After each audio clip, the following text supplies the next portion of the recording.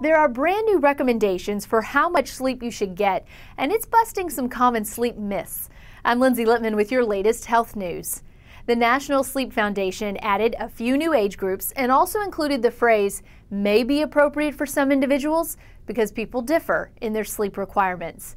So let's take a look at what a healthy night's sleep should include. Newborns should be getting between 14 and 17 hours of sleep in a 24-hour period. Teens 14 to 17 years old should not get less than 7 or more than 11 hours of sleep. A new age range of 18 to 25-year-olds should be getting 7 to 9 hours of sleep. Adults 26 to 64 should not get less than 6 or more than 10 hours of sleep.